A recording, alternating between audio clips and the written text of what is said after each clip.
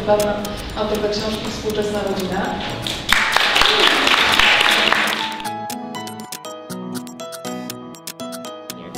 No, it's actually not my first time in Poland. I've been to Krakow and Gdansk before, but it's my first time in Warsaw. So I really enjoy it. It's a beautiful city.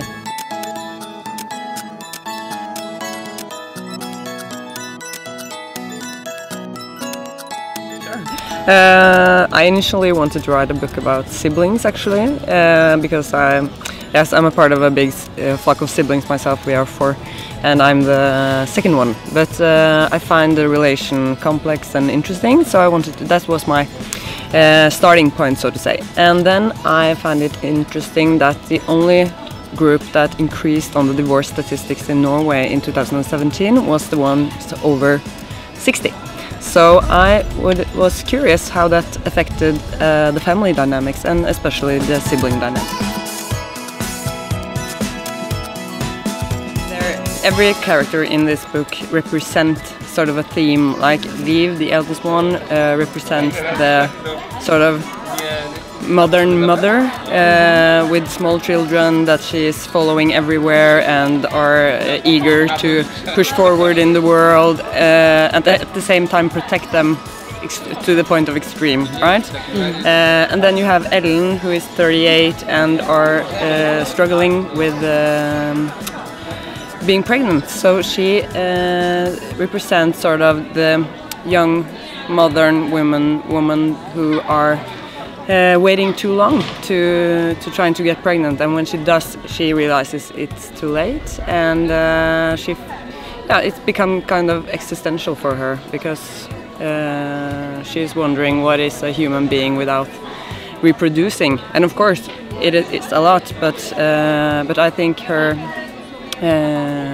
she needs to re-identify herself in some way.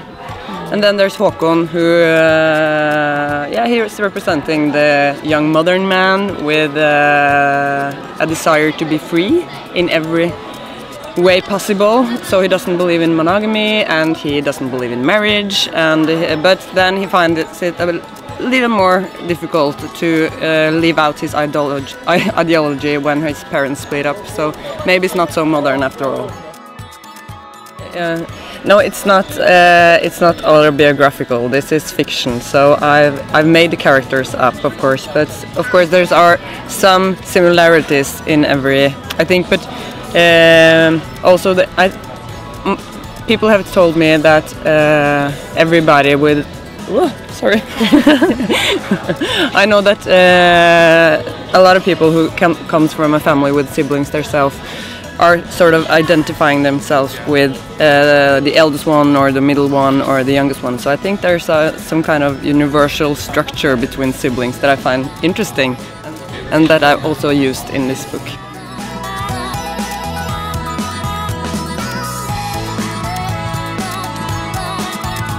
Wow, oh, that's a difficult one. I think I share both their views, because in some way I'm traditional like Liv, but in some way I can follow Håkon's thought. But I think I'm placing myself in the middle of Håkon and Liv.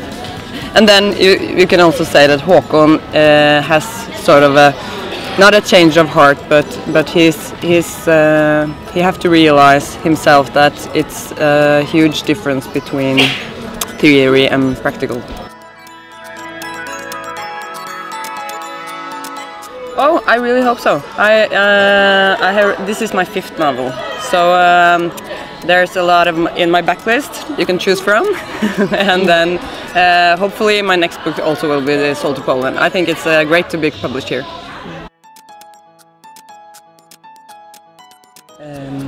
I would like to say that I hope you will enjoy my novel, that it makes you think and reflect and maybe love your family a bit more.